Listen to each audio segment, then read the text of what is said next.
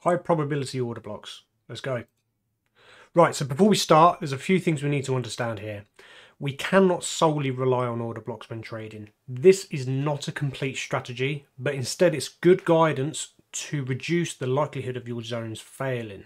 So the reason I put this in there is because I get a lot of questions from people where they send me their chart analysis and all they have is order blocks and they are wondering why their zones are failing.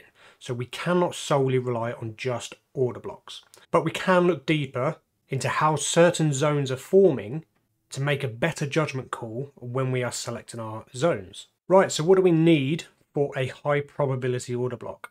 First off, we need to be in a premium or discount zone. We need to have a fair value gap.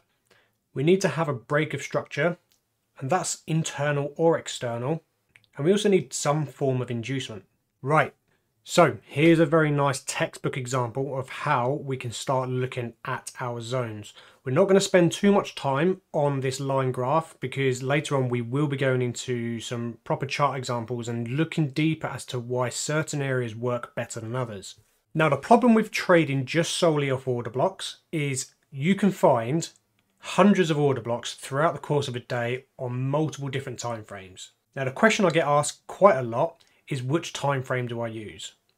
Now, quite simply, the markets are fractal. So you will find POIs, breaks of structure, fair value gaps, candle patterns, all this sort of stuff on multiple time frames. But one important thing to understand is the higher time frame holds much more weight and significance than the lower time frames. So there is no magic time frame to be looking for your POIs. This will solely depend on whether you are a scalper, intraday trader, swing trader, what other confluences you are using. So here we have multiple order blocks to choose from. But one thing that we can do, we can start to narrow down which order blocks are more favorable and which are not. So here you can see I've selected a few order blocks marked in red that are not ideal to be trading from. Now, as we progress, we will explain why these are not favorable to be trading from. So first off, right at the very top, we have these purple zones. We can see we've got a bit of order flow pushing into the market here. So we can see there is some intent for lower pricing. But at this point, it's not guaranteed. So trying to take a trade from one of these zones here is going to be very high risk. Now, if we look down here, we can see we have a clear break of structure. We've got a low, higher high, higher low, higher high.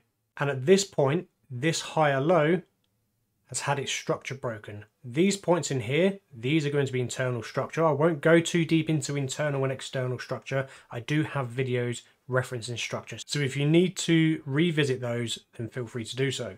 But what we can see over here is this order block here is the one that has caused this structural break. Now, this is a very common place for a lot of traders to be getting into a trade setup. But what they are overlooking is what is going on above. We have an unmitigated POI here. Then we also have another unmitigated POI here. So taking a trade at this point leaves you open to a liquidity grab. Now, just because some of you trade smart money concepts, it doesn't mean you are immune to liquidity. As a smart money concepts trader, you are still a retail trader. Now, if we look up here, I have marked out a fair value gap. Now, this fair value gap is an area that is likely going to attract price towards it. So what we need to think about now is if we are looking for a trade here, is there a reason for price to push higher than this? If so, then we should not be looking for a trade there.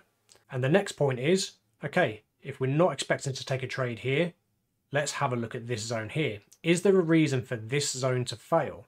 Well, quite simply, there is. We have a fair value gap and we have an unmitigated order block.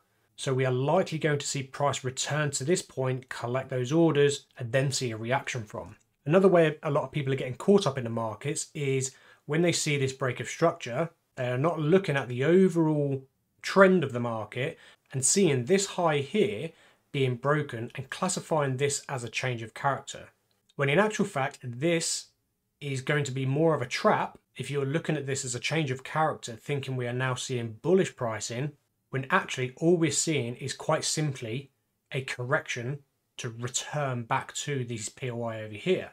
So when this happens and we do see that change of character, most traders are then looking for a POI down here to trade off of, or they're looking for one up here, and in turn failing to notice what the entire narrative really is.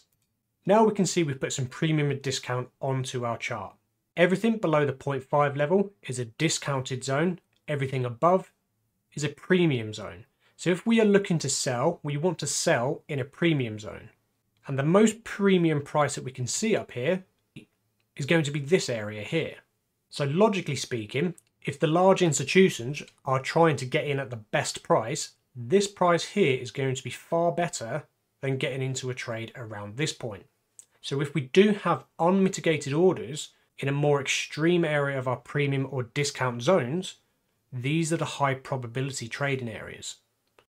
Right, so let's look at the real charts and how things really look like with real candlesticks. So first off, let's mark up all the POIs that we can find. So here we see, quite similar to our example, we have an order block just up here. This is our most extreme order block that we can see. That is still yet to be mitigated. Further below, we can see we have another order block just here. But is there a reason for this to fail? Yes, there is. We have an unmitigated POI here. We do have a fair value gap which has had a partial mitigation, but because this has only had a partial mitigation and an unmitigated POI further above, we are likely going to see the rest of this refilled. So for that reason, we can mark this area here as our trap. Further below, we can see to the left, we have an order block over here. We can look at this last buy before the sell, or we could look at this entire range before the impulsive move. There's quite a few variations we can adopt with this approach. We can either look at the very last buy before the sell, we can look at the candlestick ranges, and I have done a video regarding order block variations. Feel free to check that out. Either way, we can see this zone here is still an area that we want to be avoiding. We can also see we have another POI over here, and we have another one just over here. Now you might be wondering, why have I used the last buy before the sell, but then the last sell here? Quite simply, if we look at this wick, we do have more buying pressure that has exceeded the prior's candle range. So because there's buying pressure in here, I'll be looking at this point as well as the last buy before the sell on this point. So now we can mark out our breaker structure. This breaker structure is more significant than our internal points of structure like these here, purely because this is where the impulse has come from that has pushed price to the upside here and created the highest high. Once this is taken and we have candles closing below there, this is showing that there's actually intent, that the market is willing to commit to lower pricing. But before it can do that, it needs to grab that liquidity. And where is the liquidity? It's these order blocks. Now, if we're looking at this leg here, we have this low to this high. We can then mark out either with a Gann box or a Fibonacci tool where the equilibrium is. So we have our center line just here. This is the 50% mark. Anything above here is premium pricing. Anything down here is discount pricing. We want to be looking at the most extreme point for our sells. And if we're looking for buys, we want to be looking at the most extreme point for our buys. And once we've had this mitigation of this order block to the extreme point, we can then start reducing down the time frames and looking for a more specific entry criteria to take a trade within this level. Now on the higher time frames, as we can see, we're on the 4-hour time frame right now. There's quite a few areas that we can start targeting for our drawn liquidity to have a suitable target. Targets such as we have some imbalance here, which has been partially filled and then later refilled completely by this leg here. We have an order block here, which we can use as liquidity. We also have swing lows that we can use as liquidity. So we have quite a lot of reason for price to see a reaction from this and push further down.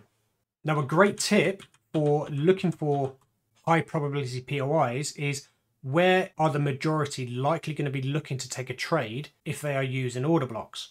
Now, if you can identify where the majority are, you are one step closer to seeing where the liquidity is and being able to identify high probability order blocks and reducing the likelihood of falling victim to these traps.